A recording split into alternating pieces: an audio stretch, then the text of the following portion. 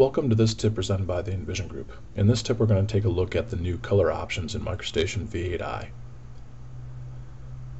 Let's begin by taking a look at the existing colors for MicroStation.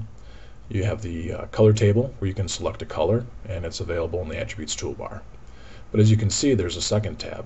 In the second tab you have true colors. You can take your cursor, drag it around, and select those colors. Once you find the appropriate one, you hit OK. And you'll notice in the attributes toolbar the color true is available. Another thing you can also do is select the eyedropper.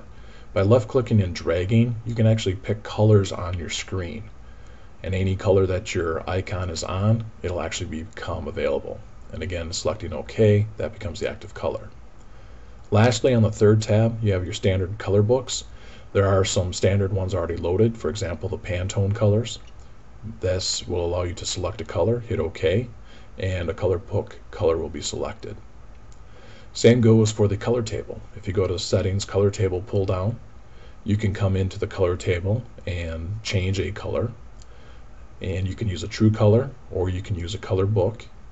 Selecting your color book and then defining the color book color from the list, selecting OK, and attaching that new color table will change the color in your color book. This concludes our tip.